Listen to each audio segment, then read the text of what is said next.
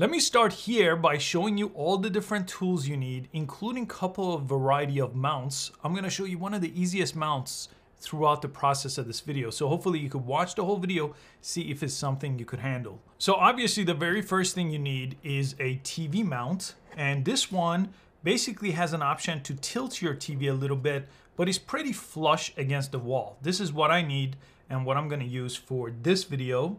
And then there is the type of full motion TV mounts. This one actually extends away from the wall, so you could turn your TV number of different ways. And I'm gonna mount this, and I'll make a separate video about this later. Right now I'm gonna show you the flush mount. And if you get the same mount, the tilting mount that I showed you in the beginning, you could follow step by step because this is the one I'm gonna install the TV on. Now let me show you some of the tools you need. So you need a tape measure here. This is gonna help you kind of center your TV on the wall and then decide how far from the ground you're gonna put your TV.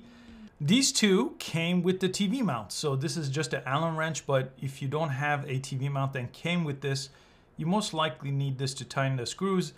This is just a level here. You could use a different one if you like. You do need a pencil.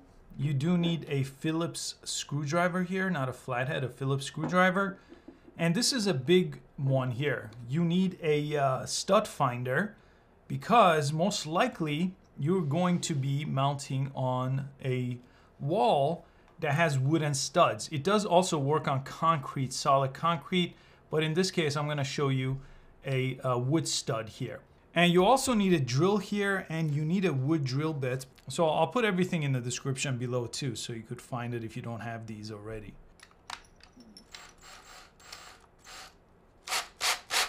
Now, if you're just on drywall, this is not going to work. This needs the support of wood or concrete. So when the TV mounts on it, it's gonna handle the weight.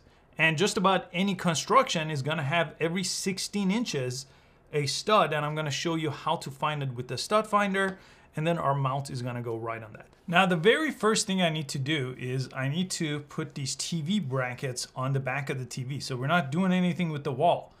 So I've laid out my TV just on a soft rug downstairs, and then I need to make sure I choose the right screw. Now, this completely depends on what kind of TV you have, but they gave you a whole bunch of different screw sizes.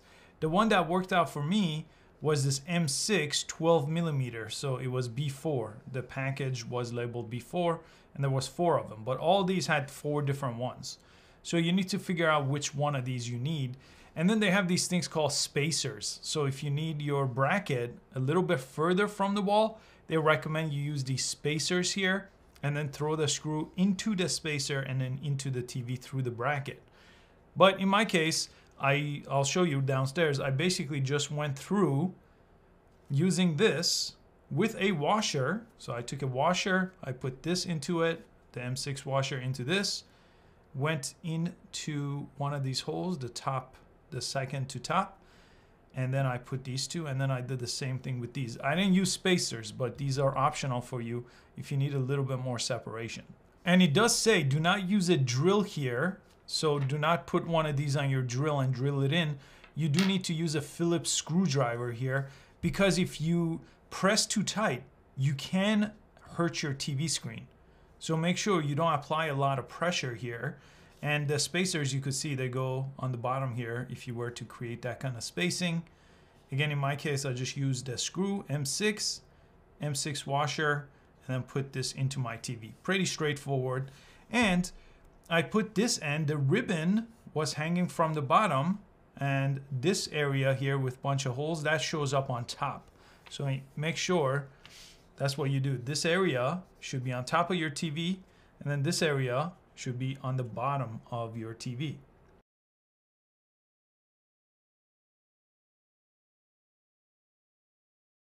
Now the TV's done, the next step is you need the wall plate. This is what's gonna go on the wall, and it has all these holes to basically let you space out these mounts between the different studs, right? So let's say there's a stud here, then every 16 inch from the center of this stud to the center of this stud is typically 16 inches, and then you would measure. Now I'll show you exactly how to find your stud with the stud finder. And again, I'm going on a wood wall, not a concrete wall, So they do have a different step if you're using concrete, which I can't show you since I don't have concrete, but most cases it's gonna be a wooden stud. So I'm gonna bring this up here and assemble this piece, then we'll go downstairs and start putting it on the wall.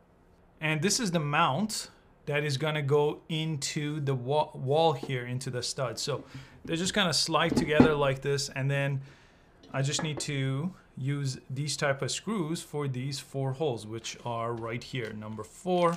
So I'm gonna screw these in here.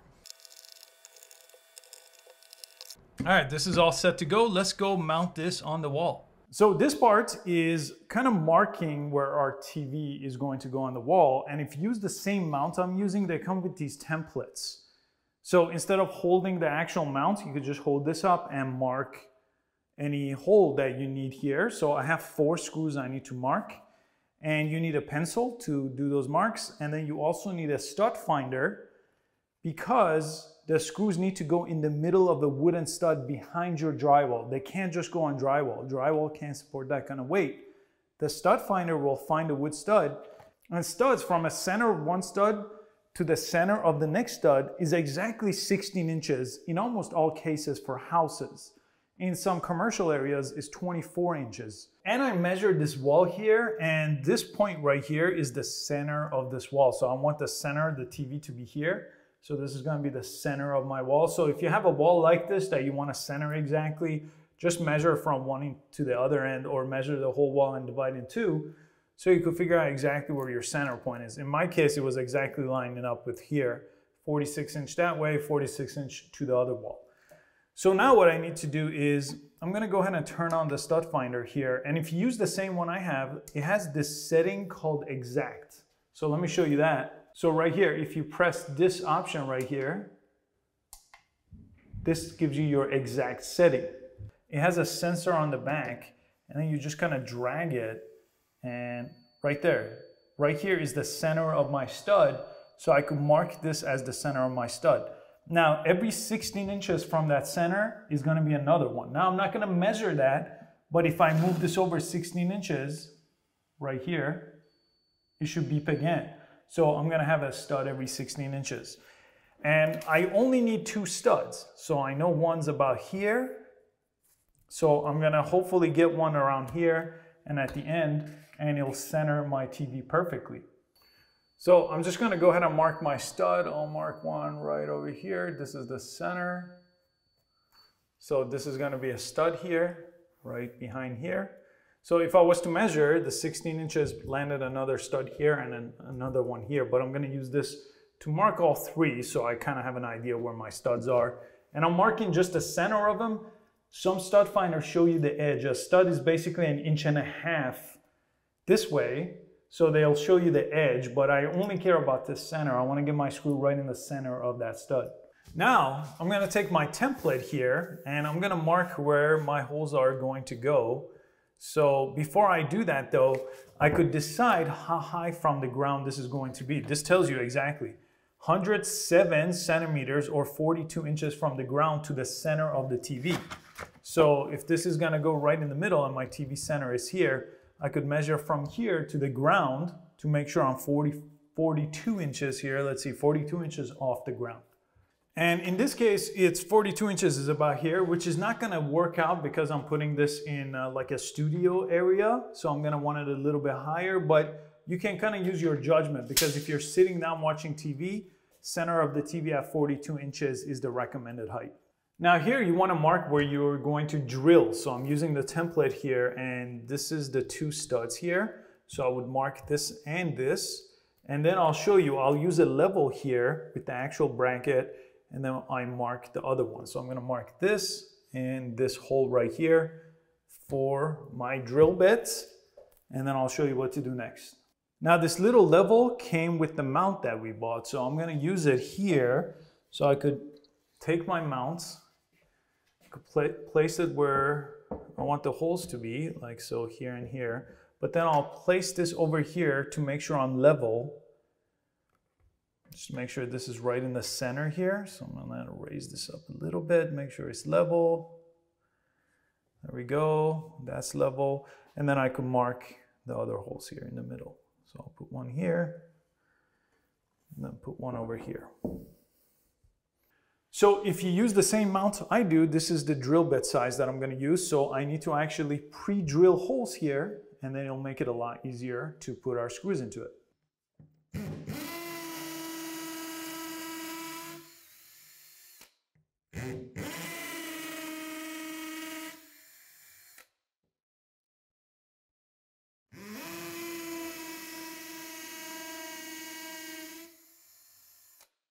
And when you pre-drill and it goes in very easily, that means you're just going through the drywall and you missed a stud. So it actually takes a little bit of pressure when you're going into the wooden stud rather than the drywall. I just need a washer here and this big screw. You could use a screwdriver or you could use a socket wrench here to get this in there. So I'm gonna start with a screwdriver and I'm gonna go ahead and grab my bracket over here and let me wipe it down, and we basically just want to get it where we want. So I think I had it over here. Just get these into it like this.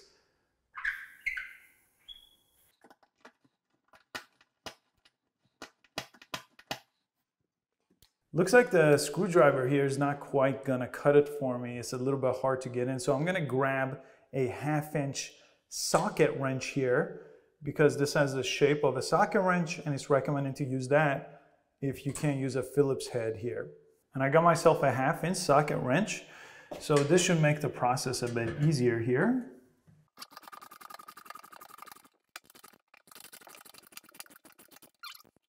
Now I'm gonna check the level one more time, make sure I stayed level during this whole process. If I need to come down a little bit or not, it looks good. I'm gonna go ahead and tighten this one too.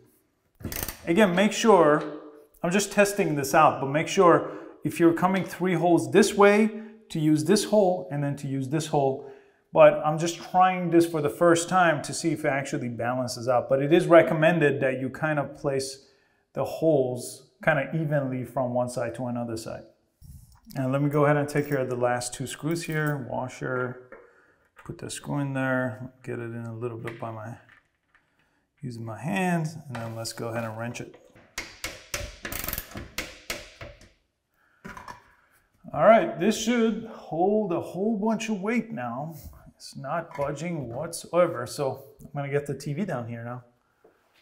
And here's what the mount looks like here before I get the TV on it. This should be a 2-person operation. I'm gonna attempt to do this by myself, but basically the hooks that we put on there, hook on top first. So let me see if I could get it here. Nope, nope.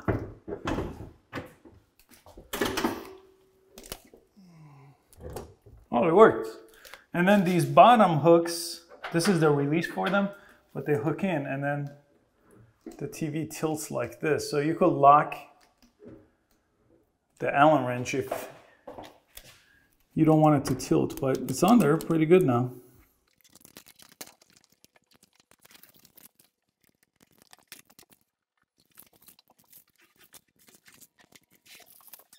Now those little straps that help you unmount the TV, I hid mine below here and I had an electrician install that outlet for me. So that's why you don't see any cables running to the power supply. So you could kind of do the same thing. Or those brackets, if you get them a little bit higher on the back of your TV, that strap doesn't hang on the very bottom, okay? Be hidden more on the back of your TV. Let me know in the comment section if you thought this was more difficult than you anticipated or less difficult. I love to hear your feedback, and I'm gonna make a video on the swivel mount. So if you wanna see how that works, it's pretty much the same steps, but that one allows you to do a lot more with moving your TV around if that's what you wanna do. Thank you so much for your time. I will see you on the next video.